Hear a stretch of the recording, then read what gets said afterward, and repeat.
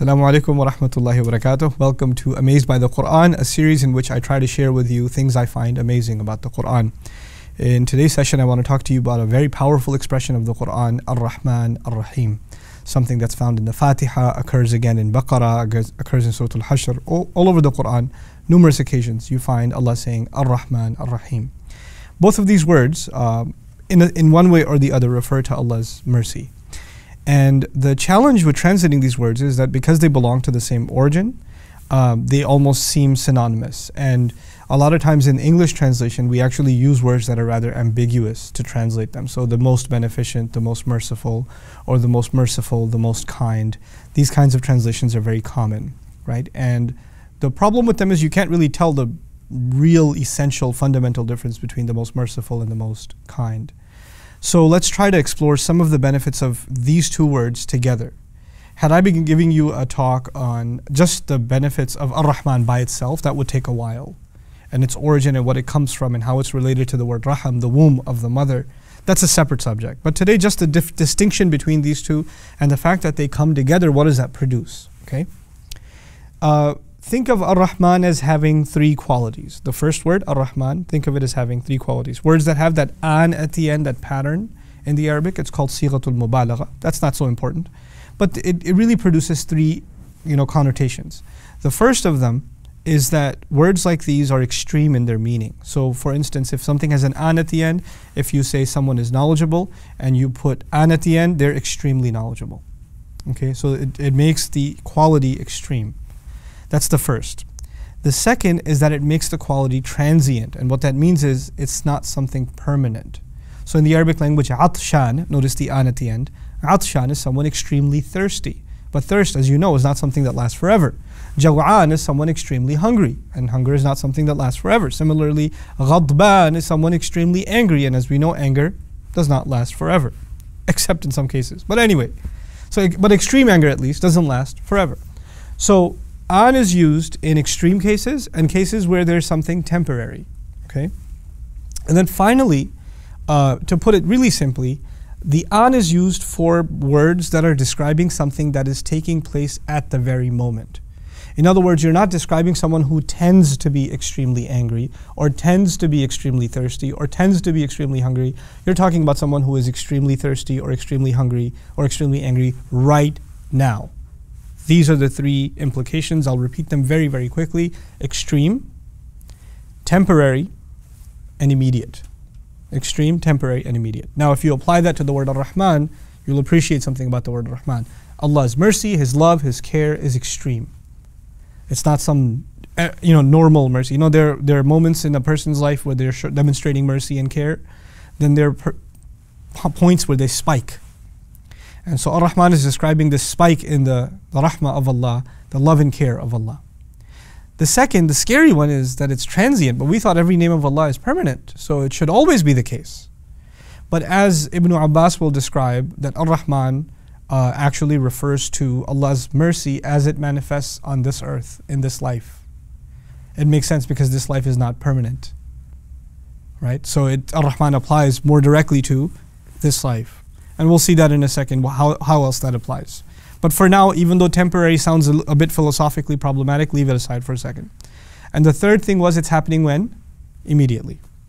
Now, let's compare this to the two qualities of Ar-Rahim. That's the next word. Also has to do with mercy, love, care. But it has two qualities. Now remember, Ar-Rahman had three. Ar-Rahim has two. These two qualities are, one, that it's referring to something that is always the case.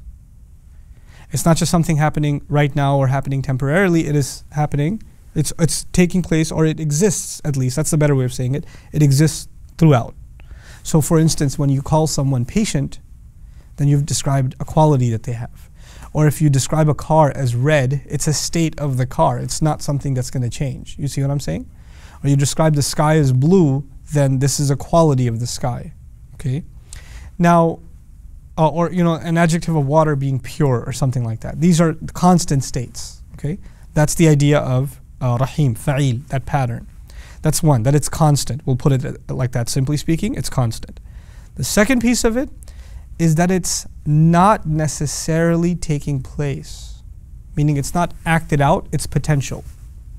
make this easy to understand, if I say about my wife, she's patient, right? And that's a quality that she has. But right now she's not here, alhamdulillah, so I can talk about her. But she's not here. Maybe she's not being patient right now. Maybe she's actually being quite the opposite. In other words, she has the quality of patience, but it doesn't necessarily mean that it's being demonstrated right now.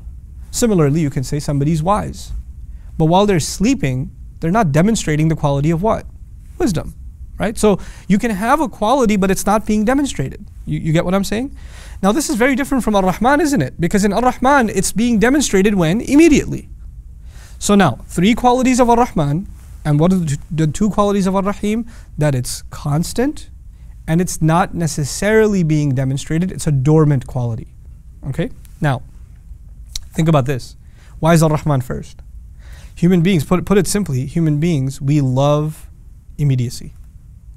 I like to give the example of somebody who works all week and they're going to get their paycheck on Friday. But their boss who hands them the paycheck isn't there. He's stuck in traffic somewhere. Right? And it's 4:45. I need to go 5 o'clock because I need to go immediately because I need to catch a flight and I need this money. I need to deposit it immediately because I'm going to need this money, and I don't see my boss. It's 4:45. And somebody comes to you and says, relax, relax, relax. The boss, he'll be here. He's reliable. He has a quality of what? Reliability. And you're like, yeah, I know he's reliable, but I wish he was being reliable right now. I don't need his quality of reliability to be dormant. I need it to be taking place at the moment. I need it right now. You see what I'm saying? Human beings, when they have a problem, they don't think about the constancy of a person's qualities, the one whose help they need. They don't think about the dormant quality. They want that quality manifest, immediate. Our immediate concerns need to be met. So the immediacy. And what we want immediately is not just in small amounts, we want it in big amounts. We want it in big amounts. That's just human nature. I'll give you an example of hunger. If I'm super hungry and I'm cranky, and I go home, and I call my wife ahead of time, hey, you have anything at home? She says, yeah, I have a good lunch at home. And I get home, and instead of giving me the lunch that she promised, she says to me, what do you want to eat tomorrow?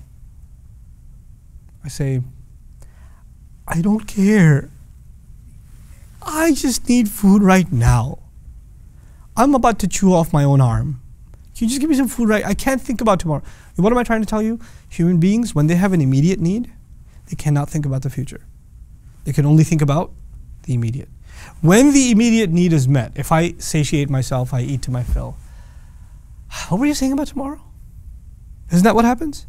Happens with money. If you need to pay the bills, if you need to buy the thing right now, if you need to make the payment, all you can think about is right now. The moment you pay the bill, the moment you fill in the tuition, then you start thinking, how is the savings? How are we going to use them? Do you have enough for next month? Do we have enough for next week? You start thinking about the future. Look at the beauty of these words. Ar-Rahman is immediate, because human beings are concerned first and foremost with the immediate. But as soon as the immediate is met, and met more than you can imagine, in an extreme way it is met. Allah's rahmah comes, Allah's love and mercy comes in extreme amounts. And it takes care of your immediate need. As soon as your immediate needs are met, you start worrying about what? The future. And so Allah says He's also Ar-Rahim. It's constant. So one takes care of the immediate and the other takes care of the future. It's so awesome. Now imagine if this was flipped. Why isn't it flipped? Why isn't it Ar-Rahim, Ar-Rahman? That would actually suggest that right now, you just have to trust Allah's potential of being merciful. And eventually it will what? Manifest. No. It manifests right now. And you can trust that it will the potential, the rahmah is something constant, it will always be there. And the last thing I'll share with you that's really beautiful, said by Zamakhshari and some other scholars, is that words that are immediate and extreme, they are acting out, like we said. And words that are adjectives, like Rahim, are constant and level. They're not extreme. And they're not being acted out necessarily. So he used to compare Ar-Rahman to a violent ocean, like waves crashing on top of each other, and like it's taking on this extreme form. And then he used to compare Ar-Rahim to the calm ocean. And he said, it is beyond my imagination to think of an ocean that is both calm and its waves crashing at the same time. I can't do it. And he says, it is when I think of that I realize that I cannot encompass the rahmah of Allah. How can He be Ar-Rahman and Ar-Rahim at the same time? That is what makes these two words incredible. May Allah Azza wa Jal make us worthy of His rahmah in this life and in the next, and you'll appreciate the genius of the companion who says, Ar-Rahman is for this world, Ar-Rahim is for the next world. Look at that. Look at how he said it. Ar-Rahman is temporary, just like this world is what? Temporary. And Ar-Rahim will always be there because the next life is what? Permanent. They could see it immediately. So their analysis of the Quran was on point without a 10-minute description. They just got it.